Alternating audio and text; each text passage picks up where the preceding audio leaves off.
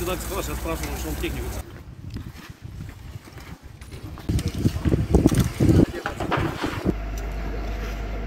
My total life is changed. So it's not like it was like 1 month ago.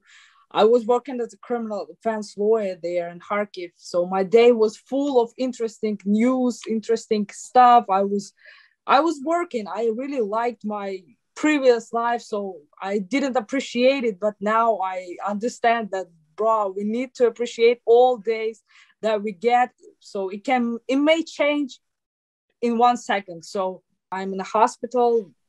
My mom works there as a nurse, so I stay basically in her workplace. So we live there in one room, and when we hear all these noises of the missiles, we go down to basement in order to protect ourselves.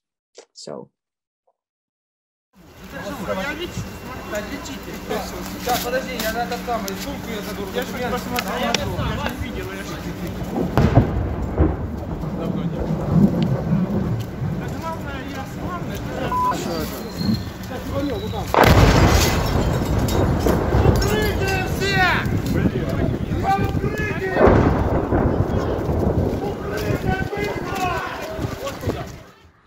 Hi, my name is Mikhail Kutovi. I'm 19 years old and I'm from Harkiv. Right now I'm standing in a local area where there is no another military installation except of residential buildings, TV tower, new business centers and students' residentials. And here, 2 steps away, stands Dovzhenka Cinema, where every week I went to see new movie with my friends and family.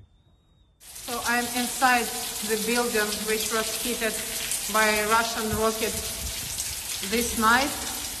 It was a huge fire here seen from the nearby areas.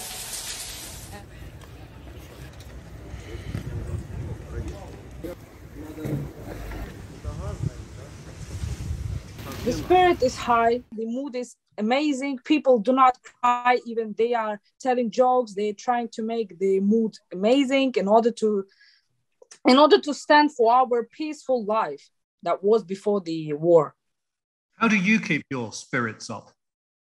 Well, I try to work, even in all this situation that's going on around, I try to work. I get the facts.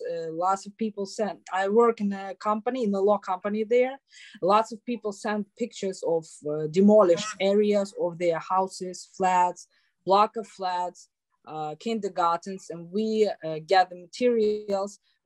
So we will provide it to the International Criminal Court and to the European Court of Human Rights. So in my opinion, Russian government should be liable for all the crimes committed on our land.